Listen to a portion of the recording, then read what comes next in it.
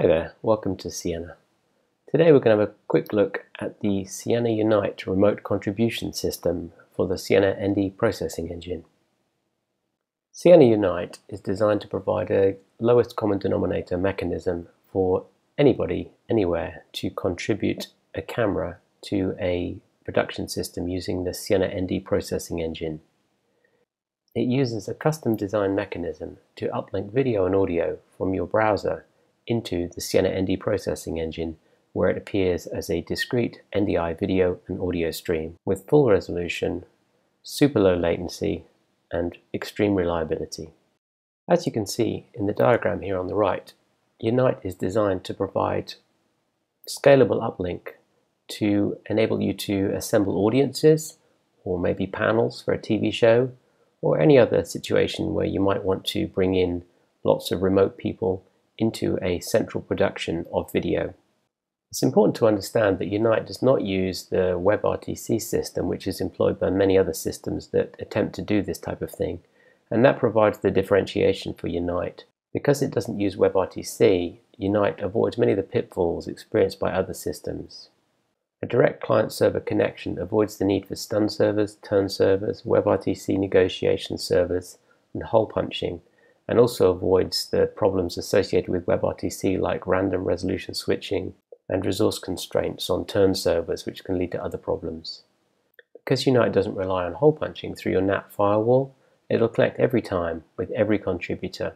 You can depend on it to be available when you need it. Compatible with Chrome browsers on your desktop, also with Safari browsers on recent versions of macOS, Safari Mobile on recent versions of iOS, and Chrome on Windows, Chrome on Android, and also some versions of Edge on Windows. So you've got a great choice of client browser support. Unite's also very scalable. With sideways scaling of your ND processing engine, you can get up to hundreds of thousands of guests if you really need that many. And remember that with Unite, you can create systems where all of those guests or audience members can all hear each other, all with low latency. Everybody can cheer, everybody can laugh, everybody can heckle a comedian, or take part in the virtual live audience experience. Okay, let's take a look at the ND processing engine and see how you set up a Unite session. So the first thing we need to do is add a Unite module to your ND processing engine. And what we're going to do here is choose the resolution we want. We're going to go with 720p. We're going to put a frame synchronizer to smooth everything out. And we're going to go with a 3 megabit data rate. That's all we need to do. If we turn it on, we've now created a Unite session, and your contributor can connect to that session using this URL here. So all you literally need to do is have the domain name and a port, and that will allow your contributor to connect. If you need to, you can also apply a password to restrict it, and you've also got a QR code you can copy to put into an email in case they want to connect from a mobile device. Once we connect to the Unite session, we're presented with this screen. We click on this, and then we can choose our audio and video device we want to use for our contribution. Then hit preview. Now you'll see that Unite is taking your webcam and your audio, and it's showing it to you in the screen so you can confirm your frame properly, you can check your audio level, and then when you're ready to go, you hit start broadcast. That's it. Unite is now uplinking the video from the webcam to your Sienna ND processing engine server. And if we take a look at the module now, we can click on the output and confirm that it is now receiving that remote contribution, and this is now an NDI stream within your Sienna ND processing engine. You might want to create a return feed for your contributor. And to do that, we've got the Sienna Link web module. In this example, I'm just going to send the contributed video straight back to the contributor, which is not what you would typically do, but it's a good example to show you how it works. What we do is we have a different port for the return feed. We're going to pause the Unite to enter the return feed information.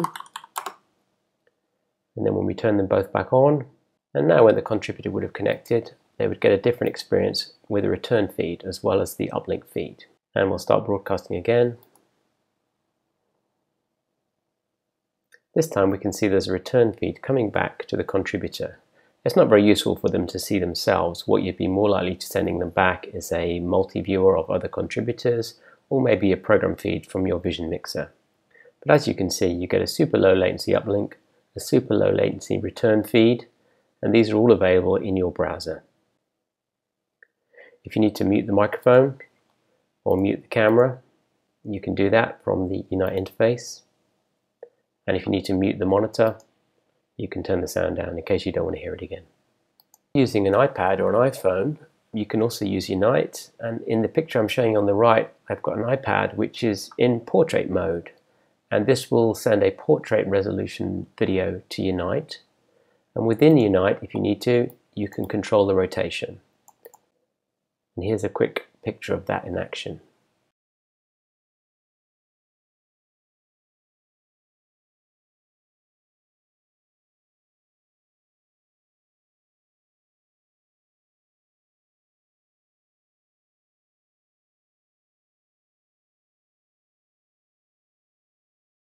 So we've seen Unite in a single module configuration. Let's take a look at what a larger configuration would look like.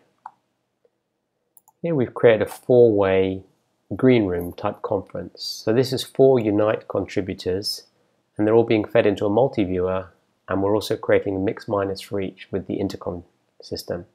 And then they have an IFB inserter to mix their own private return audio with the multi-viewer. This allows 4 people to take part in something a little bit like a Zoom type environment. The big difference is that you've now got discrete audio and discrete video for every contributor that you can use in your main production to create a television style presentation. Meanwhile, the 4 contributors can all see and hear each other and interact as they might do in a standard meeting.